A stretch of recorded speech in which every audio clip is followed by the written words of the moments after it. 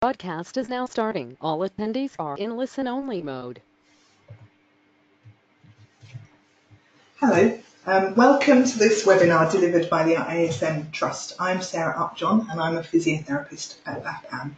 Before we begin, a few points. The content of this presentation is for information purposes only. It is not intended to be a substitute for legal or other professional advice and should not be relied upon as such. You can contact us about your specific situation and ISM members can contact the ISM legal team. You can't see me, but you should be able to see the PowerPoint presentation displayed on your screen. You should also be able to hear me, but I can't hear you.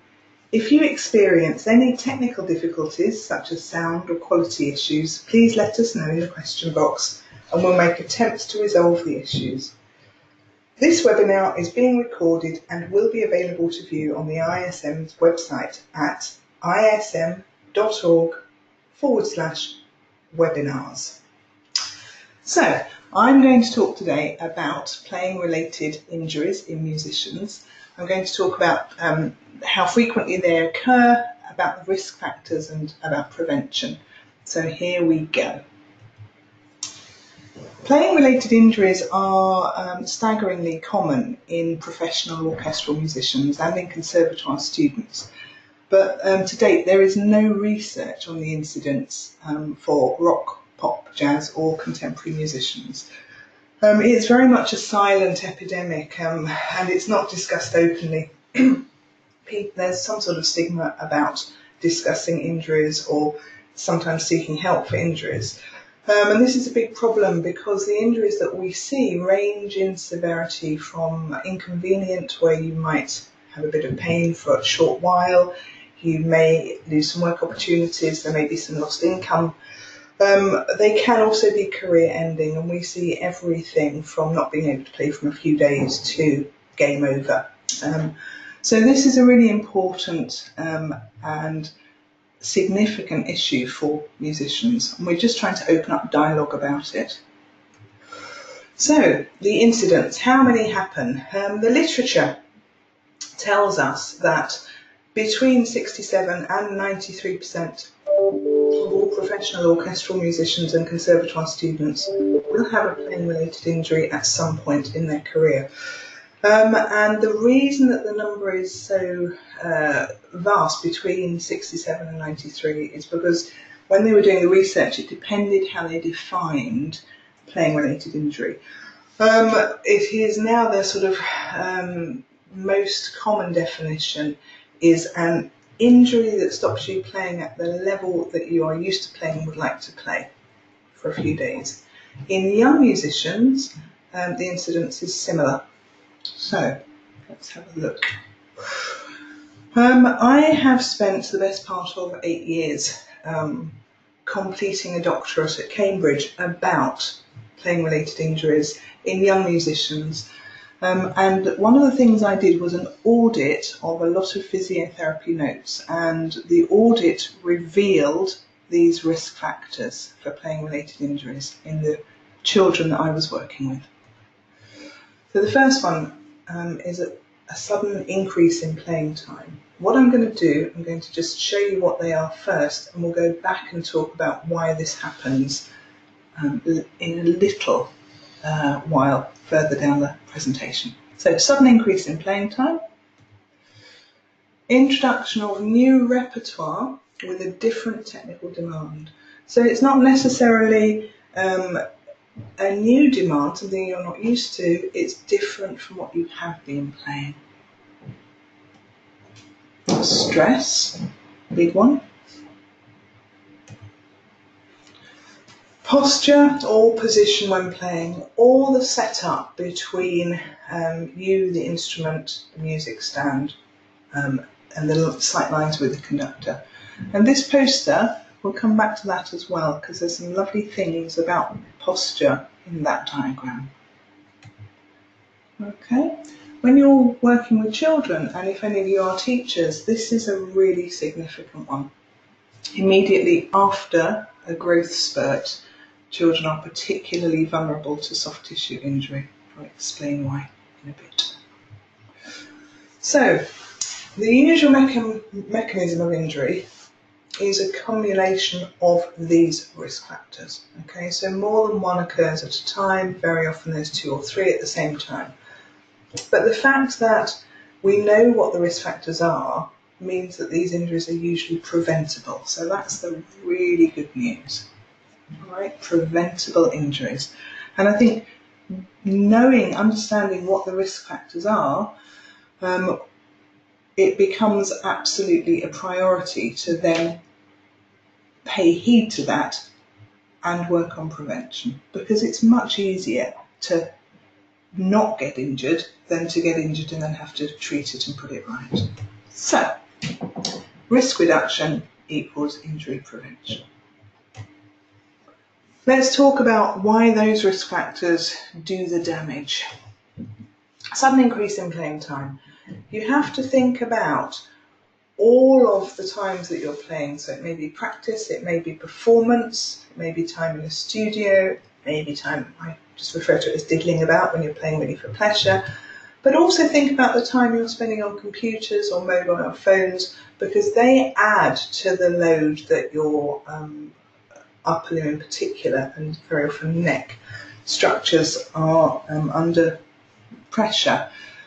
The reason why a sudden increase in playing time is at risk is because your soft tissues, and particularly muscles and tendons, are not match fit if you were a sportsman.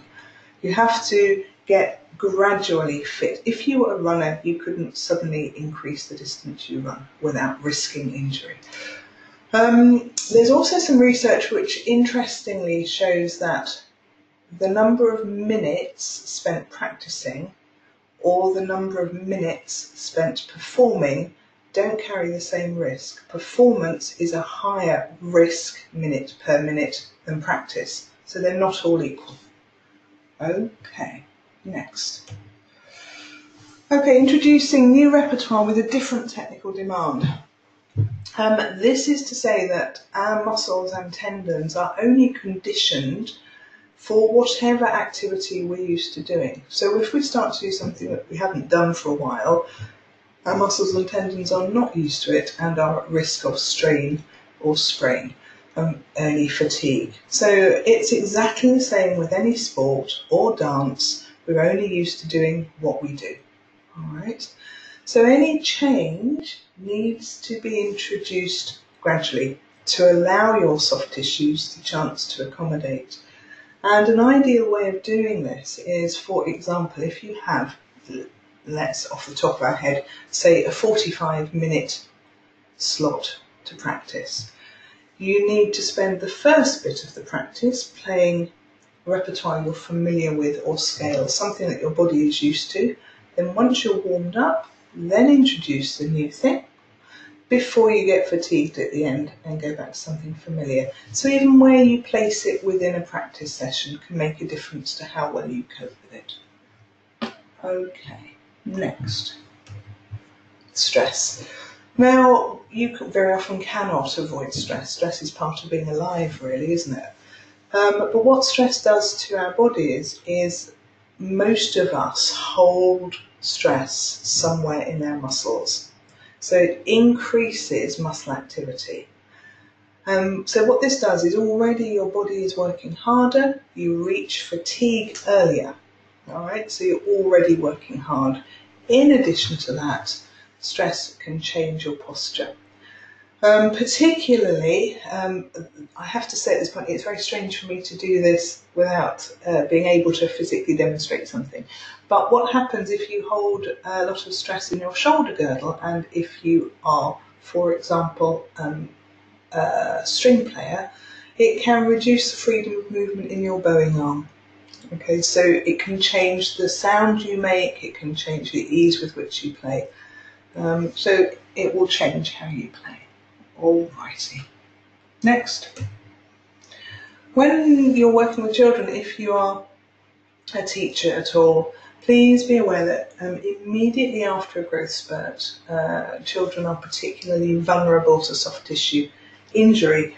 And some children just grow very gradually, and it tends or seems not to apply to them, but the children that grow suddenly and fits and starts and grow sort of overnight, what happens, the long bones grow first and then the soft tissues have to accommodate to the new shape or length of that new bone growth. And so immediately after a growth spurt, you're relatively weaker because the same strength muscle is working over a longer distance. You are relatively less flexible because the same length soft tissue is stretched over a longer distance. And you are relatively less well coordinated. Have you ever seen a teenager just sort of walk into a doorway as they go through it? Or trip over their own feet and fall over? What happens is you lose your sort of internal body map, the brain's representation of where you are. And so not only are they relatively weaker, relatively less flexible, they're relatively less well coordinated. And it is not the time to make another change, like put them on a bigger instrument, because that will really make it hard for them. It will also, it's probably not the time to introduce much more difficult repertoire. Let them get used to their new body first. Okay, posture and position when playing. And I don't know if you're looking at this on a slightly bigger screen or a small screen, but that posture of the skeletal system, most people have probably seen something like it in a GP surgery or a physio or an osteopath's room. If you look at the middle picture and the right-hand picture, these two, just don't worry about the small print, but look at the shapes, illustrate beautifully a spine neutral. And if you look at the middle one, the head, which is really heavy, do you know that our heads weigh about a stone? And I'm not talking about the face, which is full of sinuses and air, but the head where the brain is, that little egg-shaped bit, weighs about a stone, and it is lined up there and balanced above the pelvis. And this balance really makes an enormous difference to muscle activity. And it's very sort of Alexander technique way of looking at things. So we are looking at maintaining this balance of the head aligned above the pelvis. If you then look at the picture on the right, we are musculoskeletally at least symmetrical. And an awful lot of our instruments put us into an asymmetry. I think it's really important if you play something like a flute or a violin where there is inherently going to be asymmetry, that when you're not playing, you make sure to find midline again.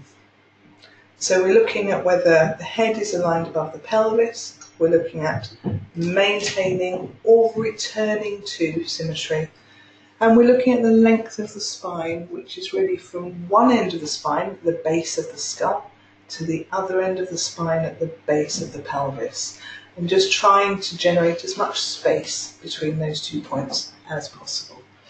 I'm going to put the next slide on now. Okay. So really when we're playing, and this is, a whole week's course in itself, so in the little amount of time that we've got, I just think it's helpful to just think about the main things really. And I talk about them in terms of the main things because thinking clinically, these are the structures that I'm asked to treat the most often. Okay, so we think about spine neutral, think about shoulder girdle. Are you hunching up your shoulders with your shoulders coming up towards your ears, or can you let them go? And I'm going to talk a little bit about the anatomy and the biomechanics of wrists and forearms as well. So here we go. I think it's really important to consciously be aware of what we're doing also when not playing, because it's this cumulative loading, this adding of everything up. You need to seriously consider how much time and in what position you're using a computer or tablet or phone, how you're carrying your kit around. If you've got children, how are you carrying those around? Everything you do will feed into this. So it's such a physically demanding job. Okay, so in this diagram, I wonder if I can ask you all to do this at home, join in at home. The picture on the left, she is sitting fairly slumped, and I tend to describe this position as sitting like a teenager with a bad attitude. And the picture on the far right, she's sitting up like a Victorian. And in fact, both of those generate different stresses on the spine compared to the central picture where she's sitting heavy on her sitting bones but beautifully with her head above her pelvis.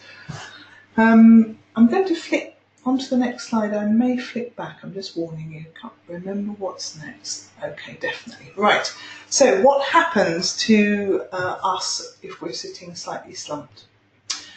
The reason I want to talk a little bit about sitting is because an observation with the children that I was working with, particularly upper strings players and woodwind players, very often they will have a lesson standing up and they will practice standing up, and then they'll go to an orchestral course and have to play sitting down. And very often they've never had a lesson in how to sit. People just make an assumption that you can sit. But in actual fact, if you sit like the girl on the left or the girl on the right, it has a direct impact on your ability to play. So let me explain. So if you sit slumped, just do it now, it is impossible to effectively use your abdominal muscles to support your airflow. It's just impossible. In addition to that, if you notice the position of her head is going down, and so it will be very hard for her if she's playing a clarinet to get the sound to come forwards, because it's going to be aimed between her knees, really. So sitting slumped has a huge impact on breathing. An awful lot of people think they must sit up straight, and as soon as the conductor raises his baton, you see people sort of springing into the position shown by the girl on the right. In actual fact, just have a little go now. Everyone just sit up really super straight, and now take the biggest breath in that you can. Okay? And just breathe out. And then just sit down heavy on your sitting bones, if you've ever done Alexander technique. And now take a deep breath in. And I, for one, can take a much bigger breath in. And the reason for that is if you're sitting in that sitting like a Victorian position on the right, you're using muscles in your back to hold you up. And the muscles in your back that are helping to hold you up are attached to your bottom ribs. So they are fixing your bottom ribs, and your bottom ribs cannot move to help you take a deep breath in. So for anyone who blows any instrument, sitting like the middle position is really going to influence how you can play. If you sit like the girl on the right and you're a string player, what happens is your back muscles become tired, so your shoulder girdle muscles join in, and people end up with a lot of back pain and shoulder girdle pain. So sitting, particularly, it's worth thinking about teaching pupils how to sit rather than just assuming that they can sit in the right place. Another thing that makes a difference to how you can sit is your foot position. And just have a little play. I don't know if any of you are sitting towards the edge of a chair, and just see what happens if you bring your feet back so they're sort of tucked underneath you a bit, compared to if your feet are down and flat.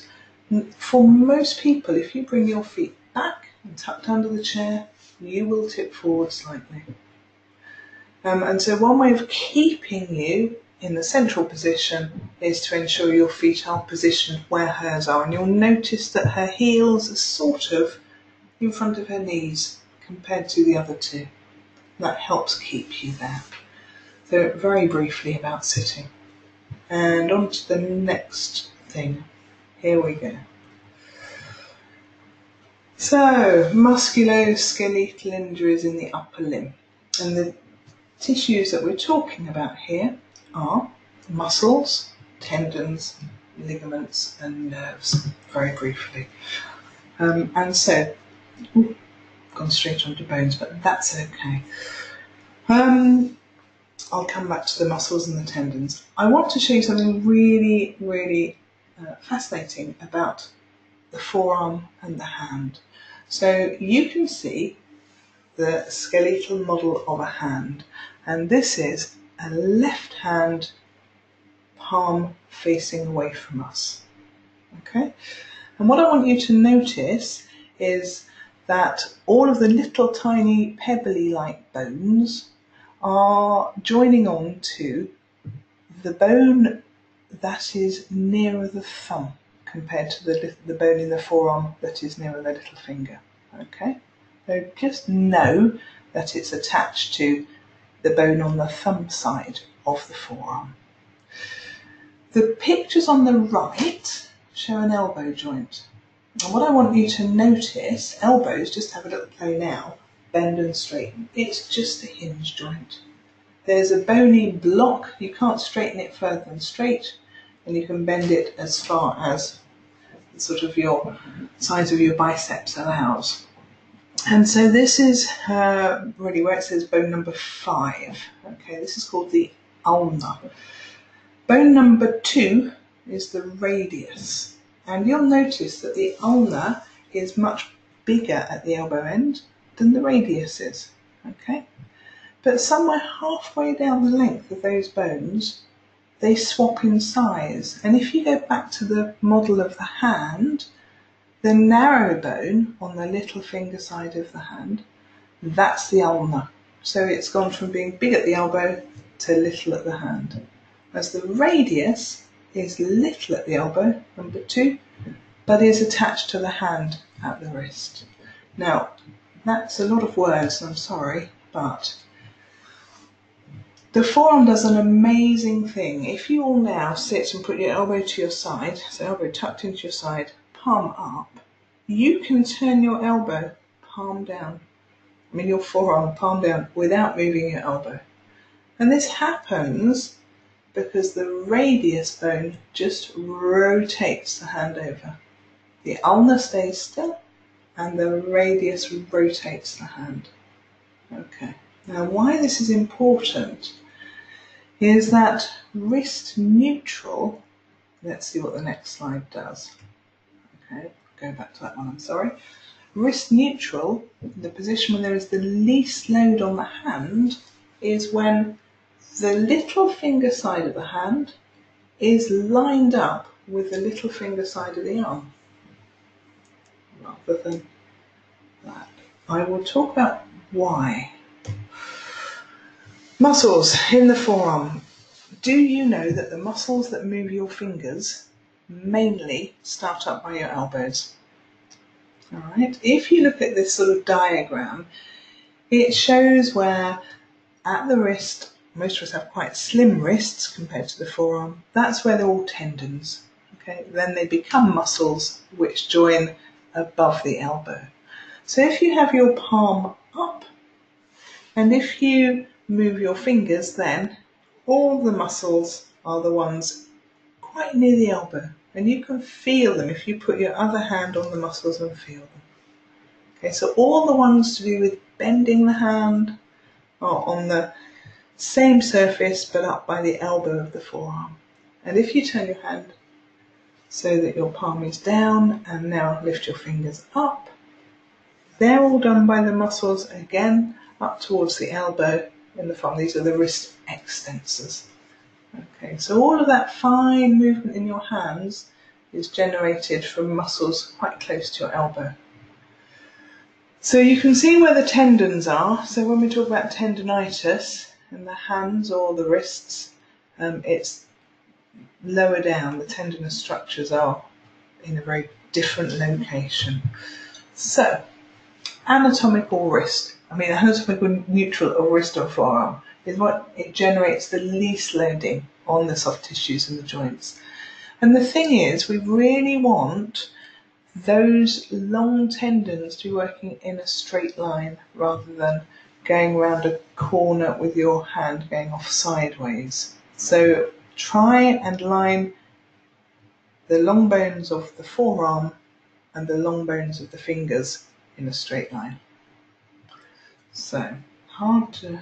Okay, so musical athletes. In actual fact, there's much research to show how physically demanding your job is, and you all know this. And the demands are comparable to athletes and dancers, and it's useful to start thinking of yourself as a musical athlete. Athletes and dancers are about 2 decades ahead of musicians in understanding how their bodies work and in using research strategies to prevent injury. But they've already done the research, so we don't need to. So we can borrow from the world of sports and dance strategies that look after performers' bodies. So loads of research shows the significance of physical fitness in maintaining your health. So strength training, and there's research that shows that endurance training, because what you do is an endurance event. So strength training using little weights but more repetitions. Cardiovascular conditioning, the more cardiovascularly conditioned you are, the less injuries you get and the quicker you heal. And flexibility of soft tissues. All of these contribute to keeping you musculoskeletally well. You become less vulnerable to injury and you recover more quickly. So, what we can borrow directly from dance and athletics is knowing the importance of warming up. Okay, so warm up before tune-up. We're not talking about scales. So warming up for musicians isn't a few scales, it's getting your body warm, which increases blood flow to the muscles. So walk briskly around the block, jog up and down a few flights of stairs, do some star jumps. It sounds bonkers because musicians are so not used to doing it, but it's really, really, really will help your performance. The next thing is, during the rehearsal, notice when you have a little break, a micro pause. So it's not the break in the rehearsal, it's just those moments when the conductor is rehearsing with a different section. And knowing what to do during those little breaks. And what to do is let go of accumulating tension, reposition yourself, stretch out if you need to. Stretching after playing rather than before, because stretching, they think, relaxes muscles, slows down the reactivity of muscles. So you don't want to stretch beforehand, you want to warm up beforehand and stretch to relax afterwards. The significance of rest and recovery time. Rest and recovery for a working body is really important, and it's absolutely fine to have a day off and not play. It's absolutely fine. And what I'm very keen on helping you understand is that there are other ways of practicing. So you don't have to be playing your instrument to practice. You can practice off instrument using visualization techniques. So if you've had a really big play, build in a day or two of rest afterwards. It's absolutely useful in injury prevention. The role of hydration and nutrition on keeping your body well is really important. And one of my colleagues, who is a physiotherapist in Sydney, is working with orchestras in Sydney and treating them like endurance athletes. So before a big gig, they will have a carbohydrate-based snack for energy. And after a big gig, they will have a protein-based snack for muscle repair, just like athletes do. And so all of this is known. We know how to look after performers. I think it's these are strategies we can all use. Alrighty. Next slide. Oh, thank you. That is the next slide. That's everything that I've prepared to say.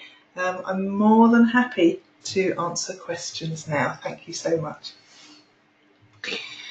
Thank you very much, Sarah, for this inspiring webinar. If you have any questions, please feel free to send them in. If you can think of a question afterwards, just send them to the ISM and we'll be happy to get in contact with Sarah and ask them for you. We have a couple of questions. The first question comes from Jane. She's asking what teachers can do to increase awareness about injuries. Okay, thank you, Jane, so much. What I think, my dream, my ideal, would be that from the very earliest lessons, the notion of the importance of looking after your body as well as looking after your instrument. Everyone knows, well, if they're learning the flute, that they clean it out immediately after playing before they put it away.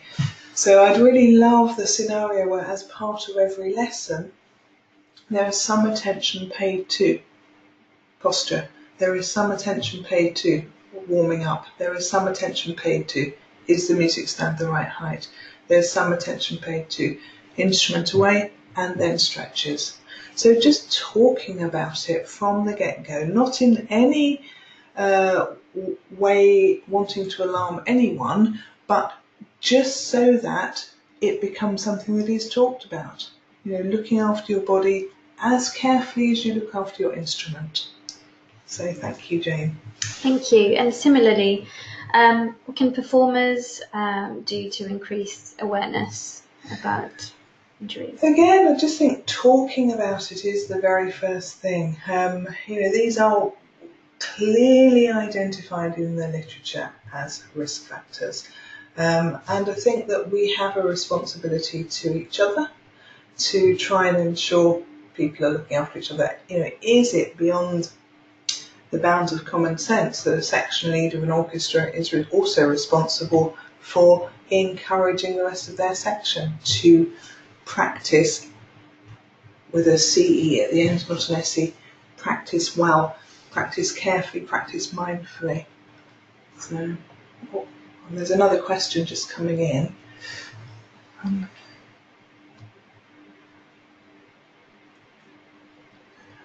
Okay, just 1 second. I'm just going to have a drink of water while we're reading the question. Thank you. Okay, so the question is, do you have any advice for musicians on looking after themselves in terms of eating and exercise when they're working non-regular hours and it's impossible to have a standard routine? I think you're absolutely right. I think antisocial hours makes it that much harder.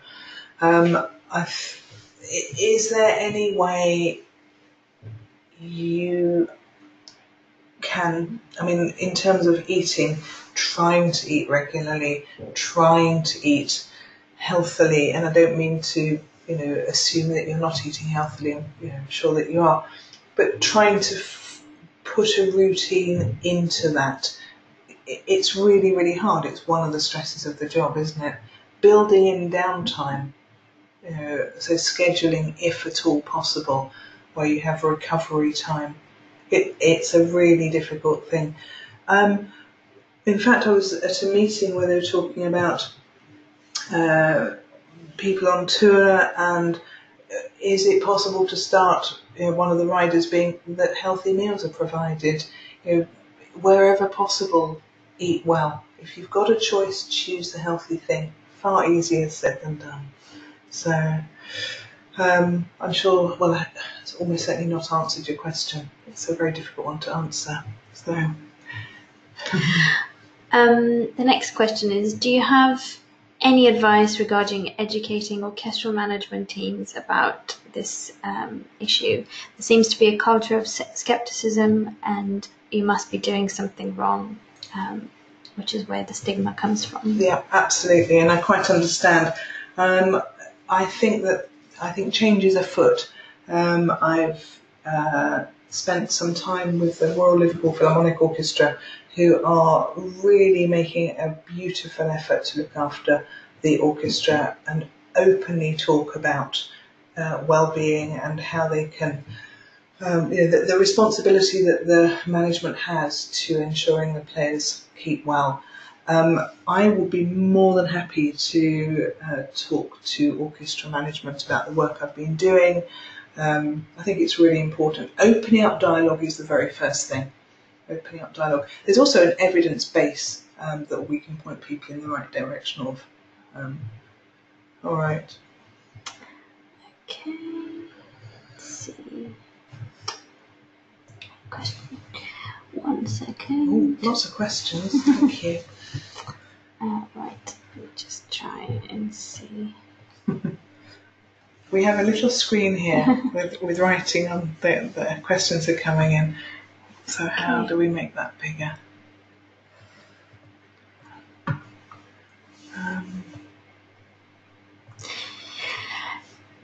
Okay. With regards to correcting injuries, what should be looking for In a therapist? Right. I think it's really important to find a qualified professional, ideally with expertise in and certainly empathy for and understanding of the work you do. And as a first off, I would point people in the direction of BAPAM, which is the British Association of Performing Arts Medicine.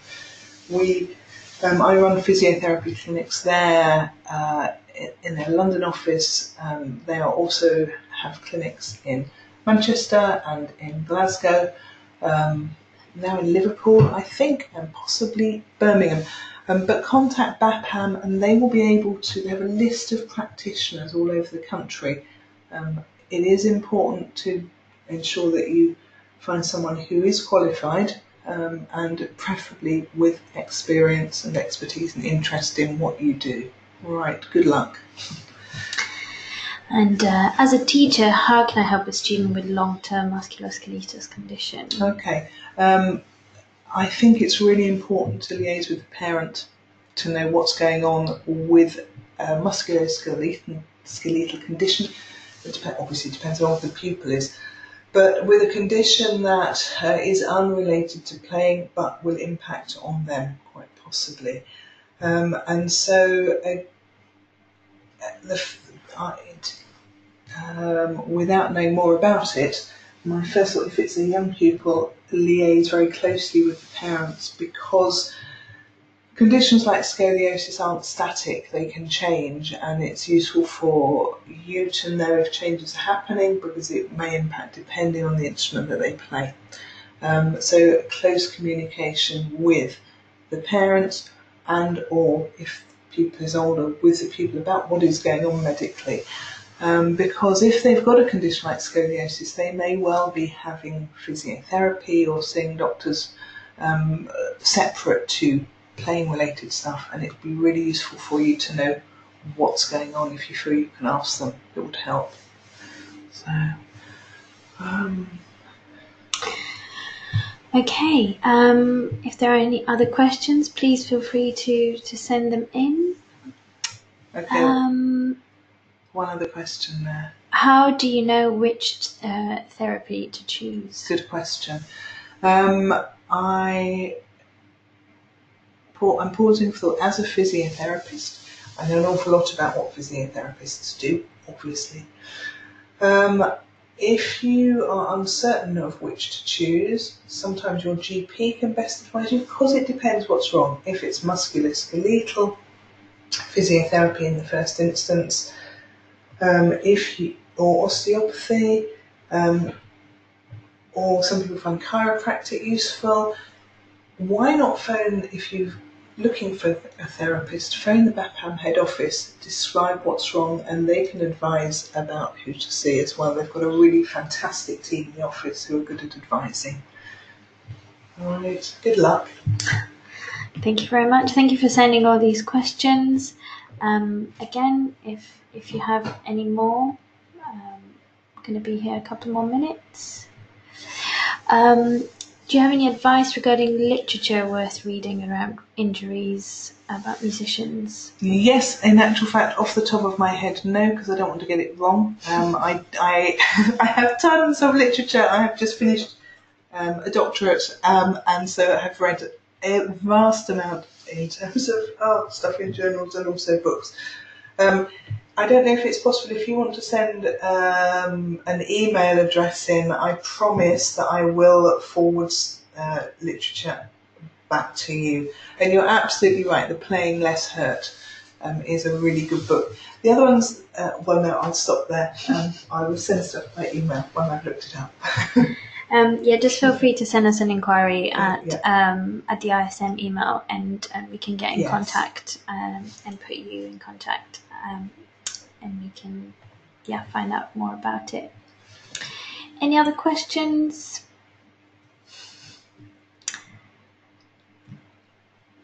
Okay.